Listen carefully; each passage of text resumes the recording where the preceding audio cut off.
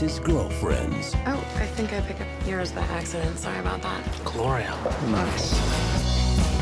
Tom has his guy friends. Not gonna be able to play today, my back. Oh, come on, Gary. If we don't have a fourth, we're gonna end up with Tiny Shorts guy. Sorry. Hey, what's happening? You nutter? No, our friend Paul with longer shorts is coming. But he only has one best friend. I'm not going to another one of your father's weddings. This is the last time, I promise. You don't act on that pretty soon, I'm gonna make her my number 6. You got the best of both worlds, Tom. It's true, I can sleep with whoever I want, but Hannah's been the one constant in my life. I'm going to Scotland on business for 6 weeks.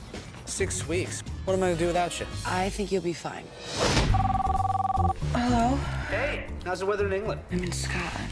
So it's sunny. It's 3 in the morning. So it's dark. I'm gonna go back to sleep now. Oh, I hate Scotland. What's the matter with you today? Maybe there's more to life than just sleeping around. I don't understand. I'm not following. I'm gonna tell Hannah. When she gets home, I'm gonna tell her that I want to be with her.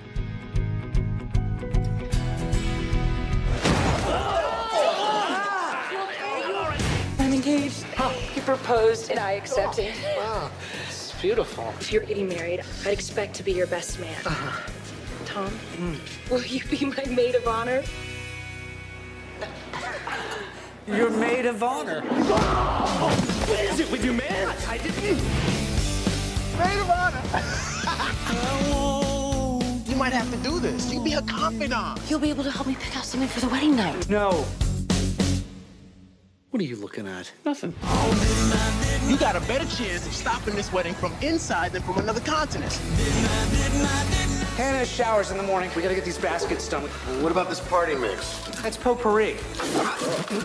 Oh, God. Maid of honor. This must be the lucky young man who's marrying our beautiful Hannah. Oh, no. I'm not marrying him. This is Tom, my maid of honor. Oh. Well, how about that? We have many gay and lesbian members of the congregation.